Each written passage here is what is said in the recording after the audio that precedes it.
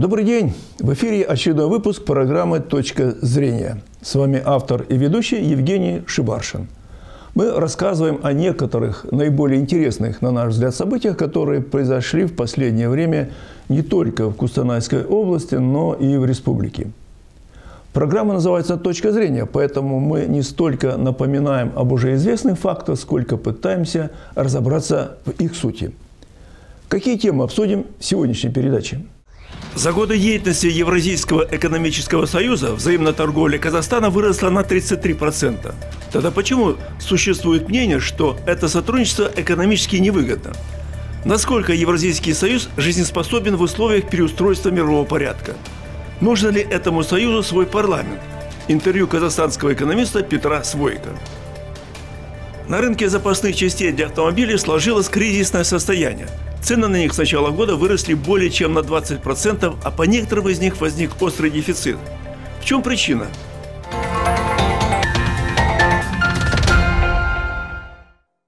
27 мая прошло заседание Высшего Евразийского экономического совета.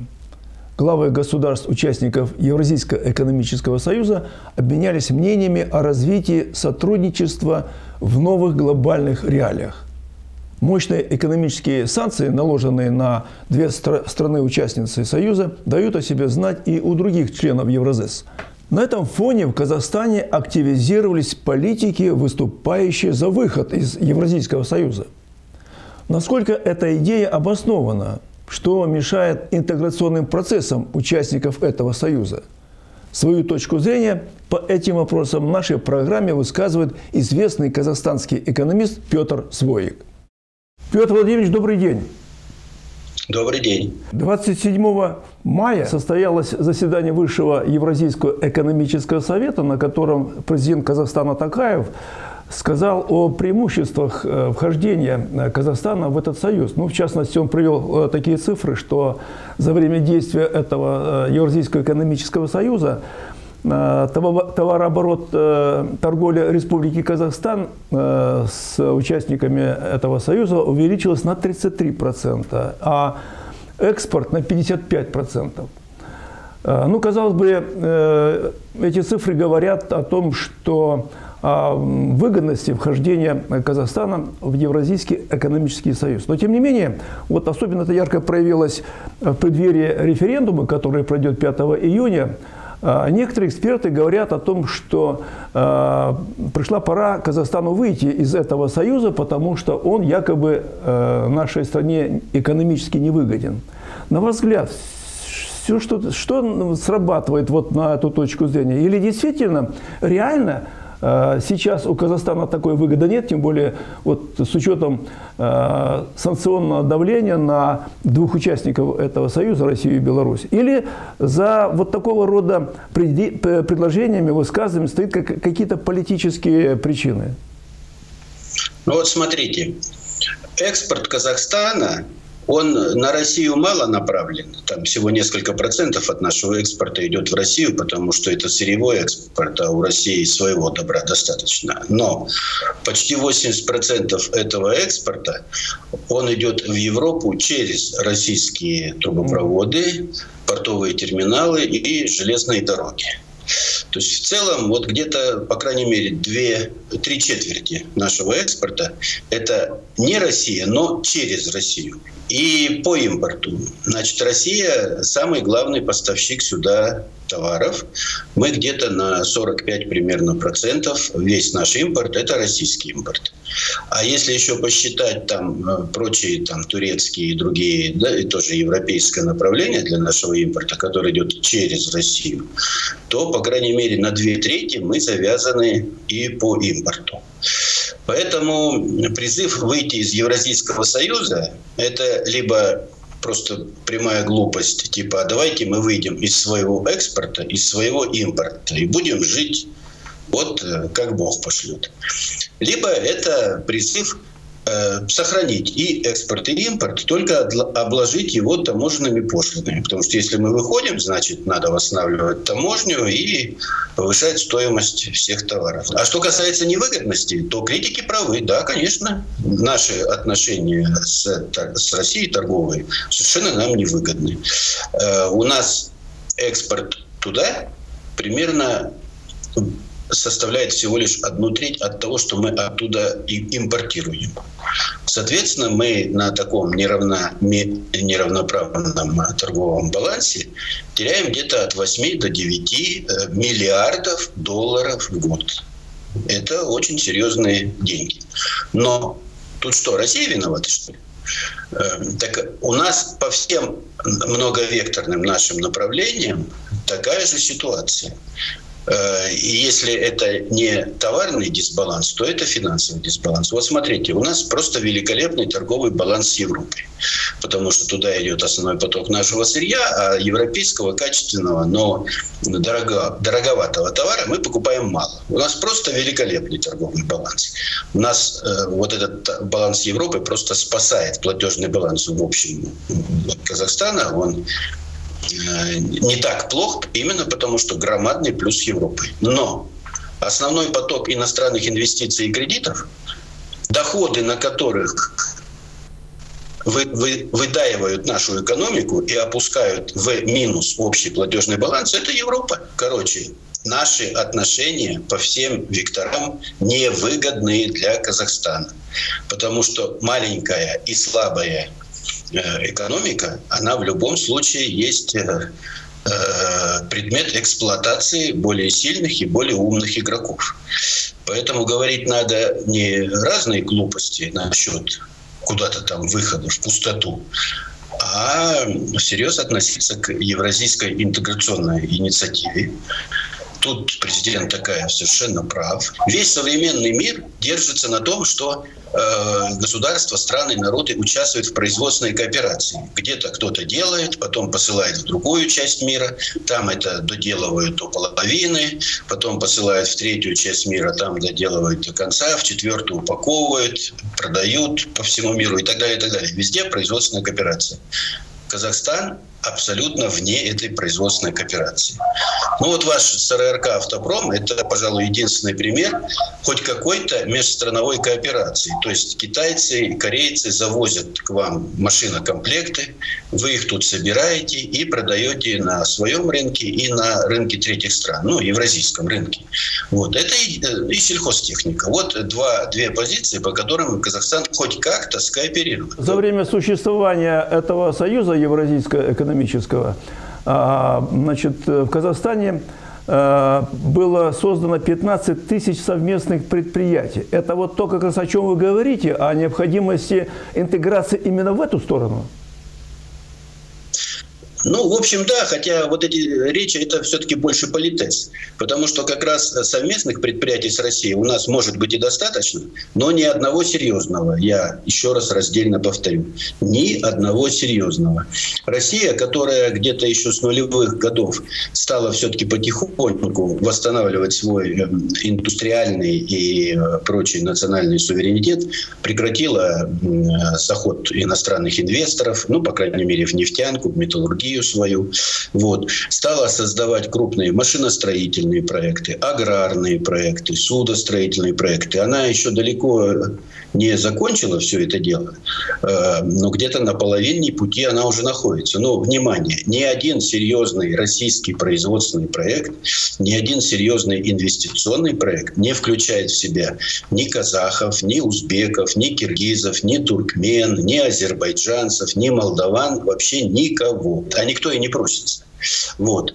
Поэтому речь-то идет о том, что евразийская интеграция должна быть просто спасительной для Казахстана в том смысле, что только на этом рынке, не на китайском, не на европейском, а только на евразийском рынке можно от своей такой примитивной сырьевой направленности превращаться в нечто более индустриальное. Ну вот по итогам 2021 года из всех иностранных инвестиций 47% приходится на инвестиции от Евросоюза и Великобритании.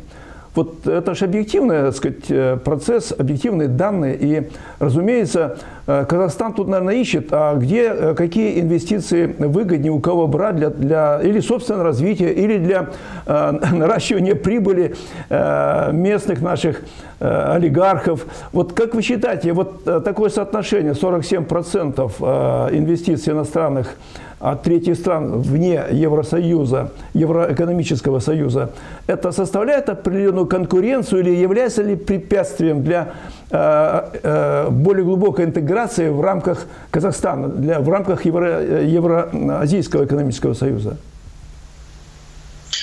Вот давайте продолжим эту мысль насчет 47%. Но если мы туда добавим еще кое-что с точки зрения западных инвестиций, то их будет больше. Их там до 2/3, по крайней мере, инвестиций идут оттуда, с Запада. А вот давайте в той же самой официальной статистике, где это показано, посмотрим, это же не секрет, там все это написано. А куда они идут? Ответ. Где-то около 70% всех этих европейских западных инвестиций идут в нефтянку, в черную и цветную металлургию. Далее идет по степени вложений финансовый сектор, потому что местные финансы как раз должны создавать такую инфраструктуру для приемки этих самых инвестиций. Вот. Далее идет торговля. И все. Материальный баланс экспорта и импорта в Казахстане, он неплохой. По прошлому году это почти 20 миллиардов долларов. Неплохо. Но иностранные инвесторы и кредиторы, не только европейские, в целом, вывезли доходов на, внимание, почти 25 миллиардов. Если, как вы говорите, да. Инвестиции значит, Евросоюза, там, Великобритании идут в очень выгодный, экономически выгодный сектор казахстанской экономики, тогда эти инвесторы ведь так-то просто не расстанутся с возможностью вкладывать деньги в эти отрасли и получать оттуда хорошую прибыль. Это ведь может сказываться и на политике, на отношении правительств этих стран к руководству Казахстана. Разумеется. Вот возьмем январские события, попытка госпереворота. Ведь что такое была прежняя власть при всей нашей любви и уважении к ней? Это было, на самом деле, часть иностранного инвестирования и кредитования. Сама правящая верхушка входила в число этих инвесторов. То есть деньги отсюда вытаскивались, частично оседали в городе Лондоне на приобретение там хорошей недвижимости, вот, а частично, прокручиваясь через те европейские и офшорные юрисдикции, возвращались сюда в виде иностранных инвестиций. То есть какая-то часть вот всего этого потока по выдаиванию Казахстана, она осуществлялась в том числе и нашим руководством. Вот. Этой схеме, слава богу, пришел конец. Теперь не только российские олигархи отлучены от города Лондона, но и казахские заодно по понятным причинам. Вот. Но кто-то очень хотел бы эту схему восстановить. И подоплека январских событий во многом с этим связана. И критика президента такая, что вот расстреляли безоружных мирных демонстрантов. Это частично от чистого сердца идет, а частично от очень-очень такого лукавого и внешнего посыла. Нам нужен процесс национализации иностранного инвестирования, превращения его в свое собственное, а это возможно только на общем евразийском пространстве. Ну, Петр Владимирович, вот согласитесь, что, ладно, мы говорили о противоречиях, которые мешают более глубокому интеграции в рамках Евразийского экономического союза, но и внутри самого союза между странами-участниками существует достаточно большое количество противоречий. Вот примером тому история с экспортом пшеницы.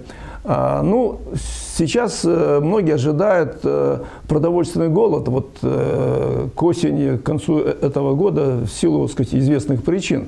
И Россия, чтобы каким-то образом обезопасить себя, приняла решение, чтобы экспортировать зерно, и в том числе в рамках для участников Евразийского экономического союза по определенным квотам с установленным пошлин, с тем, чтобы вот этот процесс каким-то образом все-таки регулировать и не остаться без зерна вообще в следующий сезон. Но Казахстан, выступил против. аргумент вполне нормальный, потому что, как объяснили наши поставщики зерна на мировой рынок, должны выполнить свои договорные обязательства. Ну, а понятно, экономическая причина, потому что фермеры, крестьяне взяли кредиты, да, за них нужно рассчитываться, и они как раз и имели в виду, что продажа, тем более, что цены на зерно растут, на мировом рынке помогут им вернуть взятые, так сказать, в долг деньги. Так вот, это вполне обоснованно, объективно, значит, обусловленное противоречие. Возможно решить их в рамках Евразийского экономического союза? Надо хорошо понимать, что сейчас в мире идет гигантская катавасия, гигантский передел. И этот процесс сопровождается громадными катаклизмами, начиная от ужасов братоубийственной войны на Украине и кончая реальной угрозой голода и так далее, и так далее. Логика России, которая использует зерно как свою важнейшую кату, как и удобрение, она понятна, и мы никак не можем сказать, что они не правы.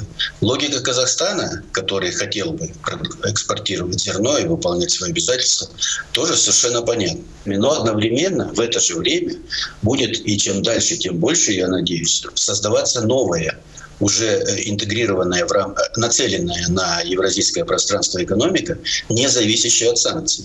Вот. А это процесс где-то лет на 5 только стартовый, и еще лет до 10 это все будет устаканиваться, приспосабливаться. Но как только он начнется, а он, собственно, уже потихоньку пошел, вот, к негативу распада нынешнего глобального мира будет добавляться позитив вот создания этого нового. Вот. А насколько Казахстан будет в этом участвовать, это пока вопрос, висящий в воздухе. Вот. Президент Токаев демонстрирует полное желание участвовать, и в этом его надо всячески поддерживать. Я опираюсь на сообщение российской прессы, где значит, прошло такое сообщение, что якобы ССГПО прекратила поставлять свои картриджи, свою продукцию на Магнитогорский металлургический комбинат, потому что вроде бы директор этого комбината находится под санкциями. Вот такого рода коллизии в ближайшее время, они насколько будут вредить или как-то будут преодолеваться все-таки? Они уже вредят, они будут вредить. И этот вред будет усугубляться, потому что, вот, скажем, процессы, отзвуки от разрыва прежних производственных логистических цепочек, они еще только придут к нам. Вот. И инфляция доллара, и инфляция евро, и падение курса тенге по отношению к укрепленному рублю. Это все обернется высоким ростом цен, потерей рабочих мест, много чего будет еще вот такого неприятного. Вот. И одновременно будет, конечно, создание, на первых порах просто обходных путей. То есть найдут, что можно продолжать поставлять окатыши из Рудного в Магнитогорск, через какое-нибудь островное государство. Что-нибудь будут придумывать. Вот. Все равно, чем дальше, тем больше будет вставать вопрос о том, что многовекторность, она была хороша и неизбежна для однополярного мира. Там как раз вот эта вот дробленка, вот этих вот суверенов всех, каждый из которых абсолютно не суверенен, за исключением только наполнения титульным этносом собственных властей. А все остальное там никакого суверенитета и близко нет. Вот. Эта дробленка появилась не случайно. Вот. Она теперь должна заменяться интеграцией суверенных государств, причем интеграция не пожирает суверенитет, она его реально делает, укрепляет суверенитет, если ты правильно интегрируешься. Вот. И уже будут создаваться такие производственные логистические цепочки, которые от никакого доллара не зависят, и, соответственно, санкции им нипочем. И последний вопрос, Петр Владимирович. Вот президент Токаев все-таки посчитал необходимым на этом заседании Совета сказать о возможности перерастание Евразийского экономического союза из экономического еще и в политический. Он сказал, что нет, давайте все-таки спешить не будем, давайте эволюционно будем развивать интеграцию и так далее, типа, а дальше там посмотрим. Это что? Ответ на то, что вот той ситуации конкретно, которая сейчас сложилась вокруг конфликта российско-украинского и вообще отношения санкционных давления на Россию, на Беларусь, или это за этим стоит действительно реальная, объективная причина, что давайте все-таки более-менее решим экономические вопросы, чтобы не возникало потом ни у кого желания, значит, призывать, надо выйти из этого союза, чтобы вот окончательно он укрепился на экономическом фундаменте, а потом уже можно говорить и о политической интеграции. Тут все вместе. Вот еще когда создавался только таможенный союз, он уже вызвал Майдан в Киеве, потому что Янукович, который там вибрировал между присоединением к таможенному союзу и подписанием соглашения об ассоциации с Европейским союзом, вот доигрался до того, что из США была дана команда его валить и отрывать Украину от этой интеграции. То есть уже тогда это был никакой не экономический, не таможенный, даже не экономический, а политический проект. И все последующие катавасии мирового масштаба, они происходили по поводу того, что кто-то очень хотел остановить вот эту самую евразийскую интеграцию, которая называлась экономической, а на самом деле была прежде всего политической. Вот. Какая разница между экономической и политической интеграцией?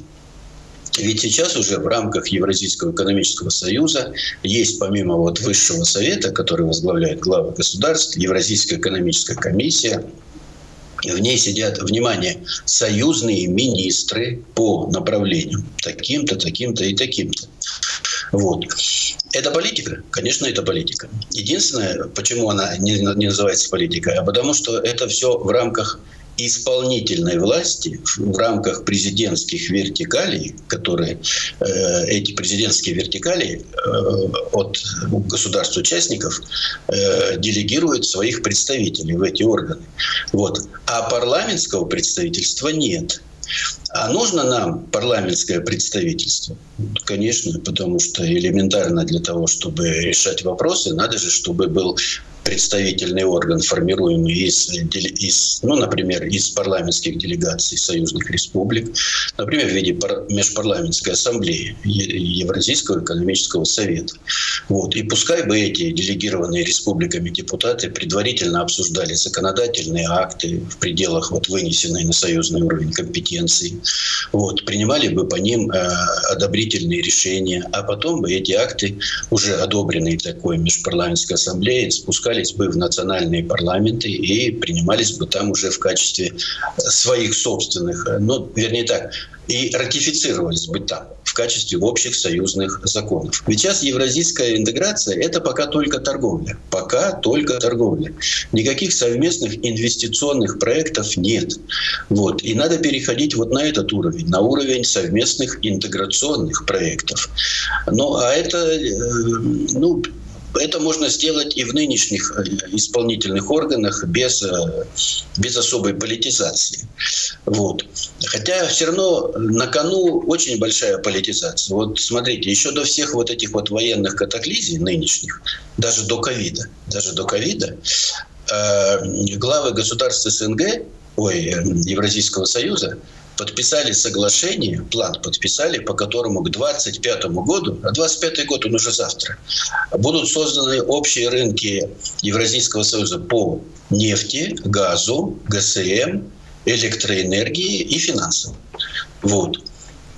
Можно по-прежнему организовать деятельность этих рынков вне парламентского представительства. Чиновники от правительств будут там решать эти вопросы. Но участие депутатов очень бы даже не помешало.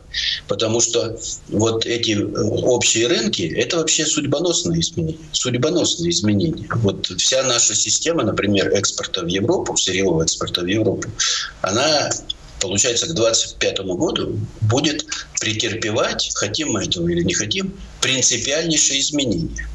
и секретность соглашения о разделе продукции, и вынесение конечных сделок по экспорту нефти за пределы национальной юрисдикции, это все будет пересматриваться.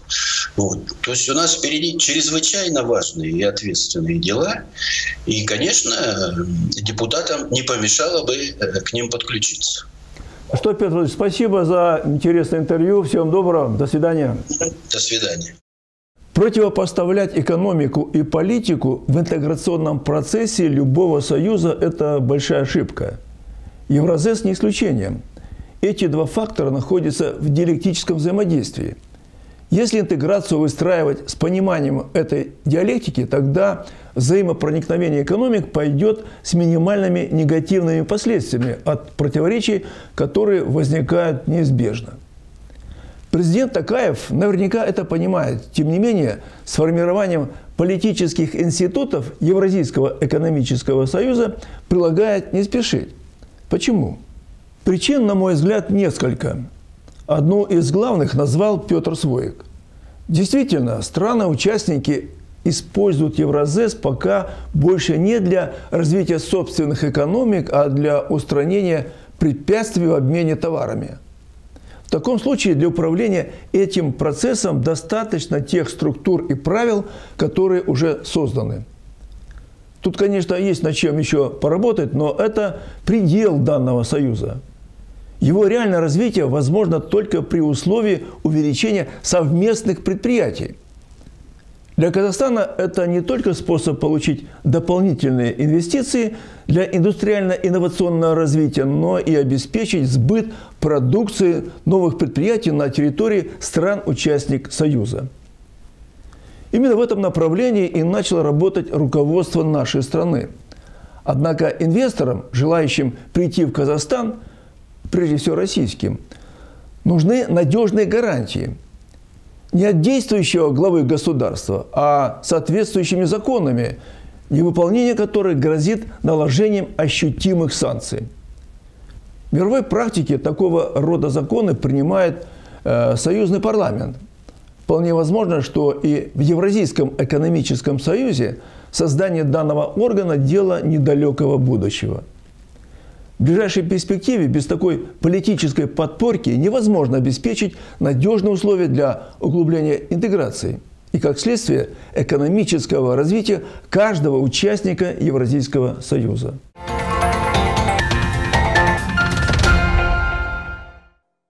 Прежде чем перейдем к следующей теме, предлагаем посмотреть подборку новостей, подготовленную журналистами телерадиокомпании «Алау».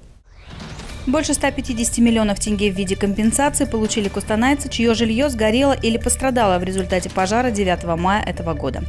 Размер выплаты напрямую зависел от размера земельного участка, поэтому суммы у всех людей разные. К примеру, некоторые смогли приобрести на эти деньги дома, а кто-то квартиры. Сергей Минин говорит, что эти воспоминания о пожаре 9 мая, когда за несколько минут у его семьи сгорел дом, останутся с ним навсегда. Из дома он успел забрать лишь документы, отвязать собаку и вывести маму с дочкой. Спустя несколько недель после трагедии Сергей уже обживается в новом доме. На выплаченную компенсацию, отмечает он, они смогли купить этот дом. Александр Косолапов тоже долго не раздумывал перед покупкой нового жилья. Он и его семья, а это 7 человек, после пожара остались без крова. На полученную компенсацию они решили приобрести 3-комнатную квартиру. Ремонт в новой квартире Косолаповы делают самостоятельно. Глава семьи говорит, что хочет заселиться сюда в середине июня. Как отмечают Александр Косолапов и Сергей Минин, компенсацией они вполне довольны. А еще очень благодарны всем кустанайцам, которые не прошли мимо их беды.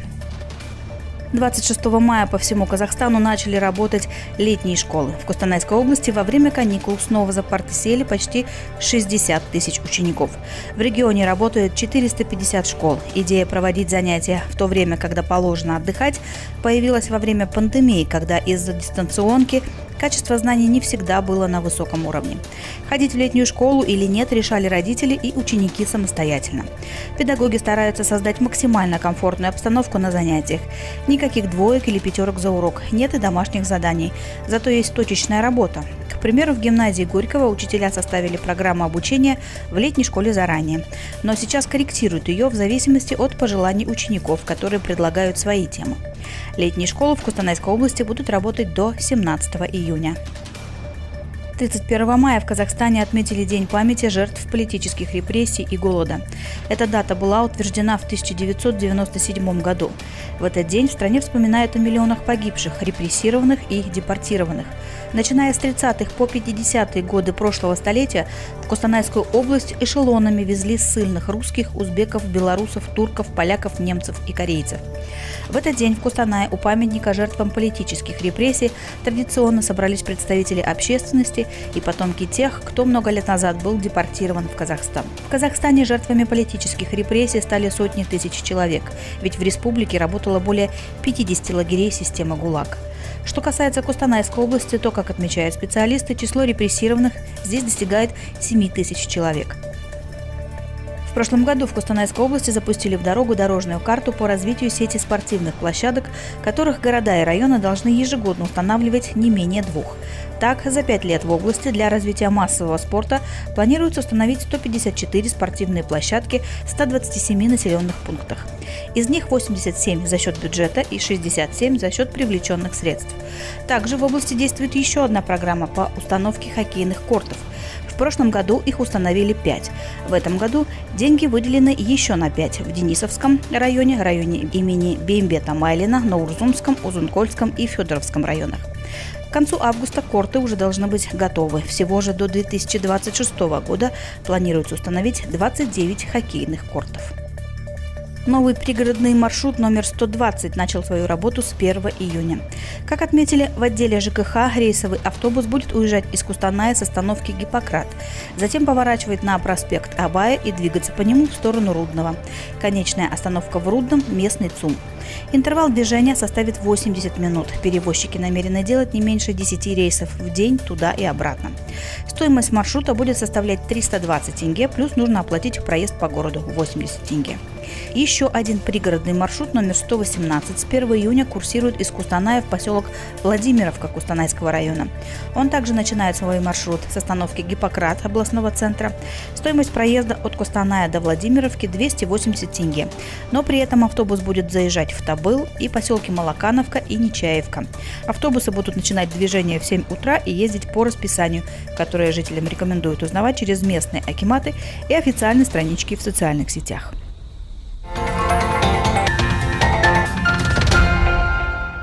А сейчас поговорим о некоторых событиях, которые происходят в Казахстане на рынке автомобилей. Тут у нас две новости. Одна хорошая, вторая плохая. Начнем с того, что в Казахстане заработала программа льготного автокредитования. В течение второй половины мая в рамках этой программы куплено 974 автомобиля. Прием заявок на льготные автокредиты под 4% годовых без первоначального взноса стартовал 16 мая.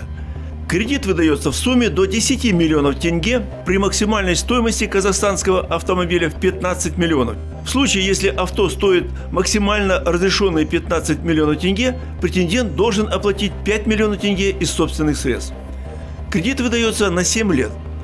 Казахстанские банки получили около 22 тысяч заявок, почти 9 тысяч из них уже одобрены. Плохая новость в том, что в случае поломки этих машин, их и уж тем более тех, которые уже эксплуатируются, ремонтировать будет сложно по причине дефицита запасных частей. Их в Казахстан завозят из-за рубежа. Около 30% приходится на склады в России и Белоруссии. И после введения западных санкций на эти страны логистику доставки автозапчастей в Казахстан приходится менять. Со всеми вытекающими отсюда дополнительными финансовыми издержками, которые неминуемо будут удорожать услуги по ремонту автомобилей. Российская Федерация наложила запрет на вывоз некоторых видов запчастей, в том числе попадающих под гарантийное обслуживание автомобилей. То есть автомобили проданы, поставлены в Казахстан, проданы владельцам, и сегодня люди приезжают на сервисное обслуживание, а запчастей может не быть. Вторичный рынок столкнется с дефицитом запчастей. С тем, что у них нет поставок, они будут разбирать на вторичном рынке.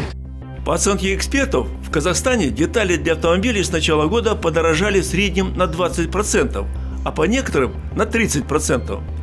По их прогнозам, процесс роста цен по этим позициям будет продолжаться. В качестве основных причин называют экономические санкции против России и военный конфликт на Украине. Российские специалисты к этим факторам добавляют другие. В частности, директор международной сети автосервисов Денис Соловьев заявил: в стоимости запасной части есть несколько составляющих. Например, это цена производителя в валюте. Эта цена сейчас выросла у производителей на 15-20%. Дело в том, что подорожало сырье. Если ранее металл на рынке стоил порядка $400 за тонну, то сейчас стоимость дошла почти до $1000. На этом фоне производители вынуждены поднимать цену в валюте. Свою лепту в удорожание вносит и сам фактор дефицита. Дефицит – это то, что в ближайшие месяцы будет провоцировать хаос с ценами. Каждый поставщик будет по мере уменьшения складских запасов поднимать цены на остатки. Поставщики автозапчастей сейчас пытаются найти выход из сложившегося положения. Ситуацию наверняка исправят. Вот только содержать автомобиль его владельцам теперь будет куда дороже, чем раньше. Так что вполне возможно, что выгода, получаемая при покупке нового авто по льготному кредитованию, будет нивелирована. Вы смотрели программу «Точка зрения». Всего вам доброго, до новых встреч!